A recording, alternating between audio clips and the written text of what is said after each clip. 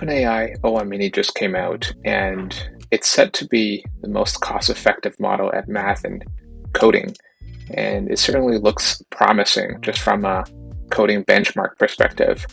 Looking at the human eval score, o1mini is scoring 92.4%, a little bit higher than GPT-4o.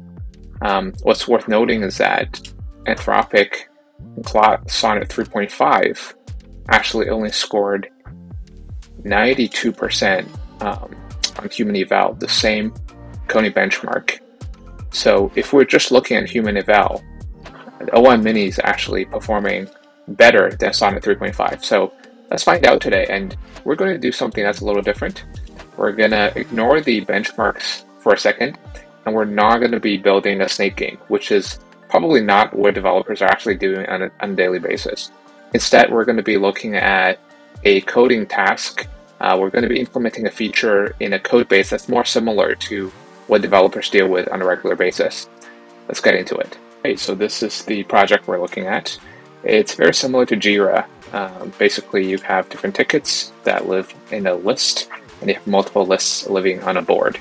Right now, to delete a task, you have to manually click into it and click delete and confirm. The feature we will be trying to implement is the ability to bulk delete multiple tickets at once. So we want to be able to add a checkbox on each of these tickets, select multiple tickets, and delete at once. So let's switch over to VS Code and take a look at what we're dealing with. We're going to be testing in two different cases.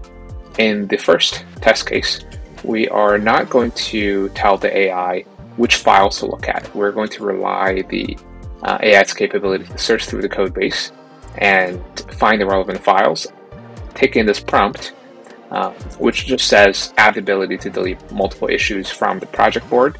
We should be able to select different issues using a checkbox, and we want to add a button that deletes all of the selected issues. And in the second test case, we're going to give a fixed context, which means we're going to simply specify the exact context the AI should consider. We're going to try both and see how the AI does with o1mini and with Sonnet 3.5. A quick note about how I'm going to be evaluating the generations. Generally, I'm looking for three things. One, did the code actually work? And oftentimes I find that the AI will get it 80%, 90% correct, but it requires some manual fixing to make the code run. So the second thing is how much manual fixing was needed to get it to work. Because at a certain point, the amount of manual adjustment no longer justifies using AI for a particular task. And the last thing, once I get everything working, if I'm looking at the solution as a whole, is it reusing code and following my existing conventions? Or is it doing its own thing and not following what I already have in the code base? Let's get started with first using o1mini. And here we're using the Easy Code extension in VS Code. We have Ask Codebase toggled, which gives the AI context in the entire code base. And as you can see, we're using o1mini for this generation.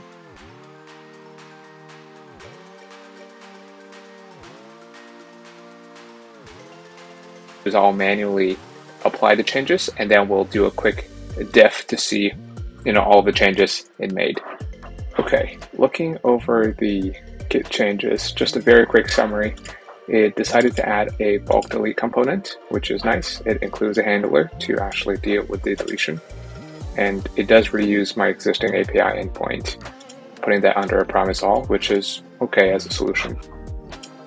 It uses that bulk delete component, adds some logic for selection, has the new state that we are looking at earlier, using the bulk delete, and then it does some property propagation down to the list component, and then to the list component, and eventually to the issue component. Here it added two additional styled component, the issue container and checkbox, and added the checkbox within the issue. So this is all great. Unfortunately, if we go back to the actual program, we find that there's actually no checkbox. Checkbox does not show up. There's also no button to delete any selected issues. So in my opinion, this version did not work. Yeah, it simply just doesn't have the basic functionalities. All right, next I'm looking at Claude Sonnet 3.5 using the Ask Codebase capability, which again gives the AI model context of the entire code base. And just looking over the solution overview, it already looks to be missing some key changes. Specifically, it doesn't include changes for list.jsx.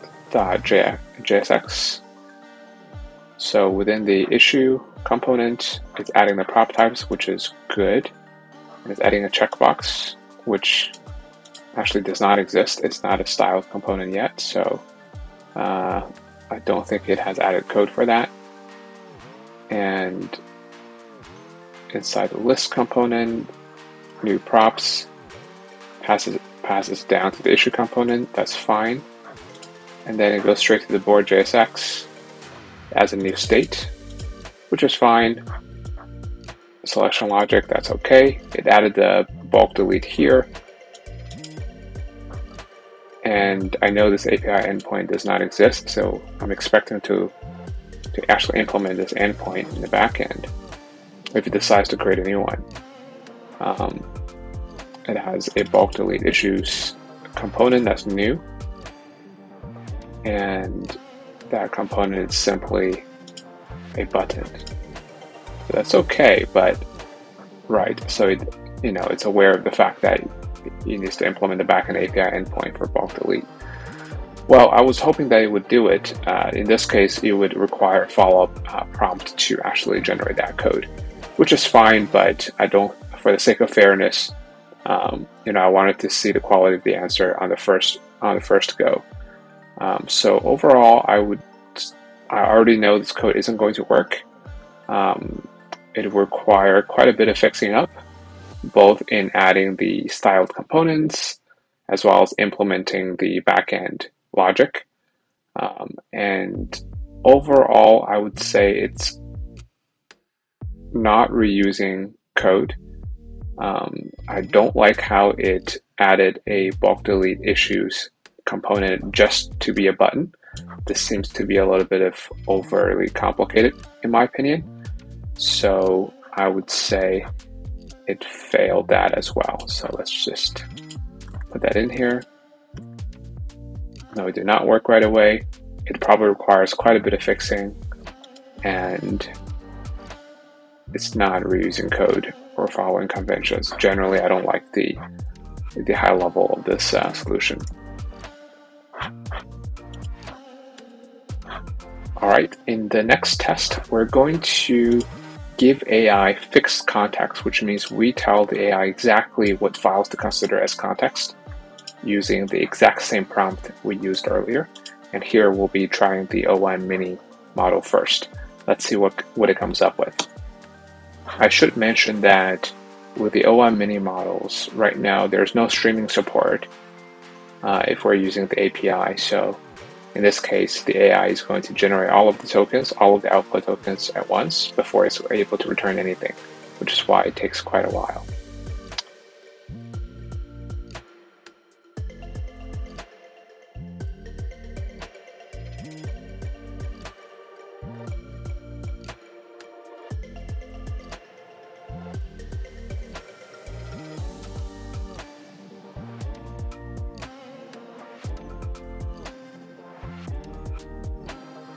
Right, I'm done applying the changes, and overall the solution that it chose looks very similar to the o1mini version we tried earlier with the codebase context. Let's take a look at what it actually looks like. We can see that it does have the checkboxes. Let's give that a try. And I like how it's updating the number of selected issues. However, clicking on it doesn't seem to do anything. Let's take a look at the console. failed prop type, the prop render link is marked as required in confirm modal. Okay, so you didn't get a confirm modal right. I would consider this a minor bug. Probably if we feed this to the AI, it will be able to fix it, but for the sake of this test, I would still consider this to have failed the first criteria. So let's take a look there. And given the nature of the bug, I don't consider a minor fix. For reference, the type of fixing I'm talking about here is some syntax or a missing import statement or something that can be very easily fixed. In this case, I imagine I'll have to rework the confirm modal. So I'm going to say fail, and did the solution reuse code and follow existing conventions? Yes, it did. So that's really good. So far, it seems like o1mini is very good at following my existing patterns and reusing code, although I'm not sure how much of this is due to the fact that I gave it a lot of reference to look at. But to wrap things up, let's take a look at how Sonnet performs when we specify context. So I ran the same prompt with Sonnet, and the solution overall looks quite similar to this solution that o1mini gave. But it's interesting to know that here it did provide a render link, which was a required property. So I'm hoping this would work. But other than that, it's fairly similar. Just creating a new state and passing down that state down the chain to the issue component, and it reuses my existing deletion API endpoint to handle the bulk delete. So not the most elegant solution. I like the earlier solution that Sonnet gave, where it recommended implementing a different API endpoint to handle the bulk delete, but this is an acceptable solution in this context as well. Let's see how this works. And let's select a couple of issues. Don't really love where this button's positioned, but we can fix the UI later. And we can select multiple issues. That's good. We can still open it. All right, the state is persisting. Okay, we have a confirm modal. Are you sure you want to delete 2 issues? Once we delete, it's gone for good. All right, delete. Voila, that actually worked. Let's try creating another one, just to make sure this is not it getting lucky.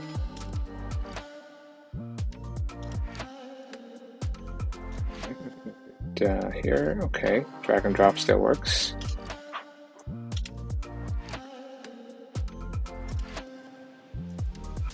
Right. Okay. All right, this actually works.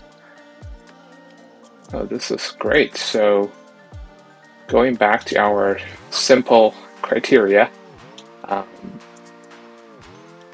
Plot 3 definitely worked. There was almost no fixing required, and I would say it passed and followed reused my existing API, confirm modal, as well as toast. As a quick recap, Plot 3 or 5 Sonnet with specified codebase context was the only method that produced a working solution. So in this case, o1mini didn't perform better than Plot 3.5 Sonnet.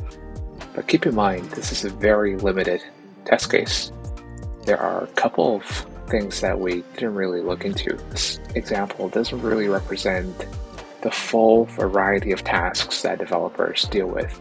For example, debugging, refactoring, or simply understanding the code base. I can see how if there is even more complexity, I would suspect o1mini will be able to use its stronger reasoning capabilities to provide more correct answers. We also didn't look at latency or cost per token from an output perspective. And lastly, we only used one turn to see what the results are. So with a few follow-ups, we don't really know how quickly the AI can correct its own mistakes and provide working solutions. In the future, we will be doing more videos like this where we compare different models, different tools, different methods with real-world examples that are more representative of the actual work developers do on a daily basis. So if you'd like to see more of these videos, please like and subscribe. I'll talk to you next time.